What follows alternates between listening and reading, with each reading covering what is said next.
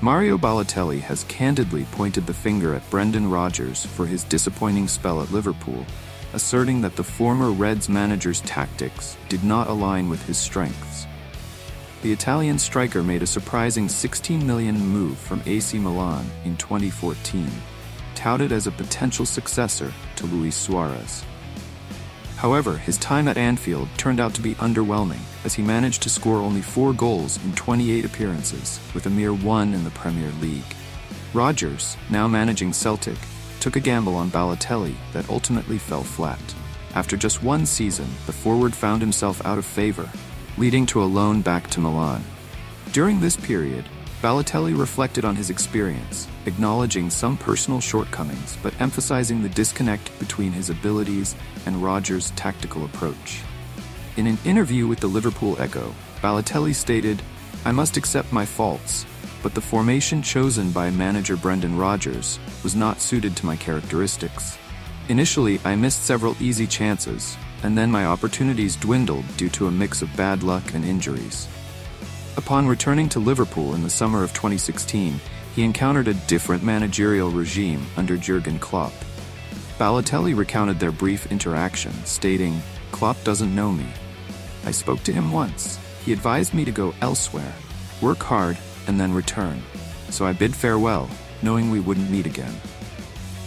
He subsequently joined French side Nice, where he rediscovered some of the best form of his career.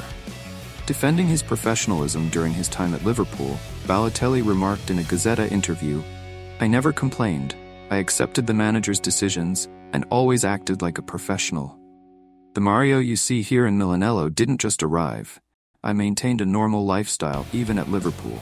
Over the past year, there was no issue with my private life.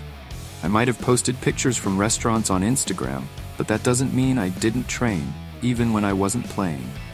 After his release from Adana Demirspor earlier this year, Balotelli reflected on his tenure under Rodgers, labeling him the worst coach I have ever had. He elaborated, saying he excelled in training sessions, especially in maintaining possession and small-sided games. But as a person, he was a disaster. Rodgers, in turn, acknowledged the rocky relationship during an appearance on Talk Sport, admitting that they simply didn't mesh well. "I struggled to connect with Mario," he confessed. "He arrived very late in the transfer window, and it was a gamble from a club perspective. He had immense talent, but the on-field connection never materialized. If he could ever channel that intensity alongside his talent, he would undoubtedly be among the best players in the world." This candid exchange reveals the complexities of player-manager relationships and highlights the often unpredictable nature of football.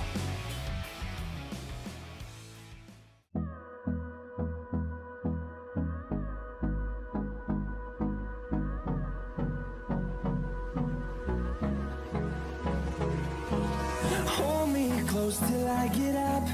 Time is barely on our side.